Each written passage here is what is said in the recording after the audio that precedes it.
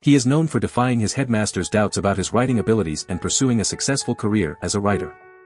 Recognized for his involvement in politics and his outspoken support for the Red Army during World War II, he made significant contributions as a drama critic and as chairman of the Labour League of Youth. His name is Ted Willis, Baron Willis. In the vibrant borough of Tottenham, Middlesex, a young Ted Willis was born into modest beginnings.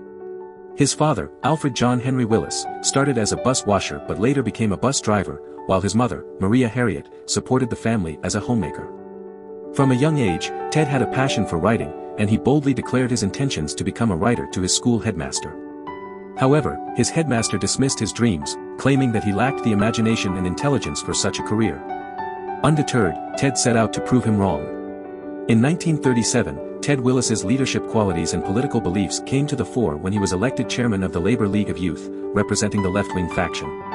2 years later, he joined the Young Communist League, aligning himself with their ideals.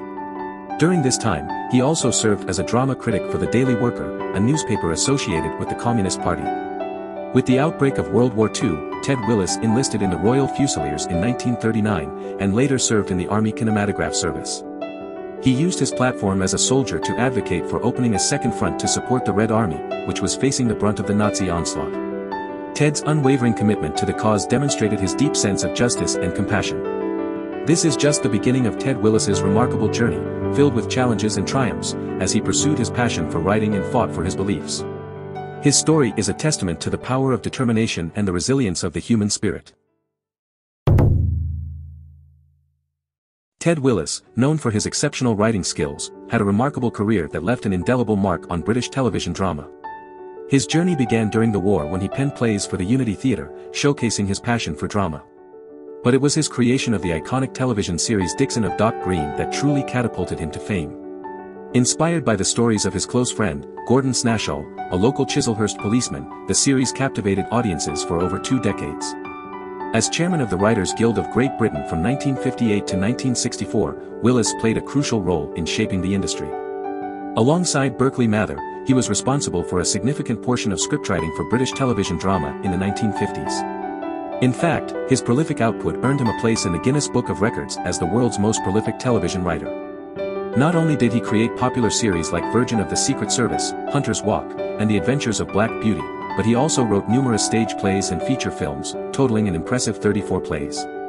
In the 1970s, Willis ventured into the realm of novels, showcasing his versatility as a writer. His literary endeavors included a gripping spy story titled The Left-Handed Sleeper and a thrilling wartime tale called The Lions of Judah. Willis's ability to captivate audiences across different mediums demonstrated his talent and adaptability as a writer.